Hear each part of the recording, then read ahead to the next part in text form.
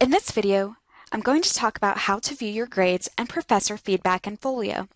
Let's start with viewing grades. If your professor posts grades in Folio, you can find them under the Grades tab.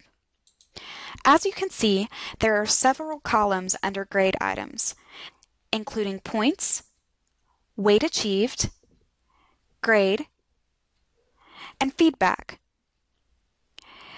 If your instructor is using a point system to calculate final grades, you won't see anything under the weights achieved and grade columns. However, most instructors in FYE 1220 use a weighted system to calculate your final grade. A weighted system simply means this: each assignment is graded out of 100 points, but will only count a certain percentage towards your final course grade.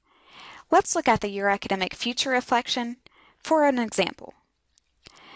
It's graded out of 100 points, but it only counts as 6% of my overall FYE 1220 grade.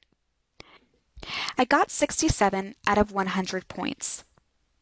This assignment is worth 6% of my overall course grade, so I'm going to take 6% of the total points I received, 67 in this case, to calculate my weight achieved, which comes to 4.02. My grade for that particular assignment would be a 67%.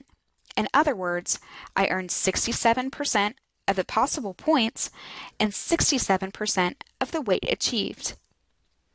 Again, your grades may look different if your professor uses a point-based system to grade. For example, the points wouldn't be out of 100, but would be out of a different number of points specified on the syllabus. Make sure to understand what grading scale your professor uses and how your grade is calculated by looking at your syllabus.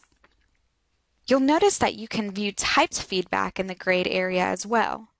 If your professor used a rubric to grade and you want to see how you were scored, you can do so by going back into the Dropbox area, by clicking Assessments, Dropbox, and then clicking the hyperlinked View in the feedback column.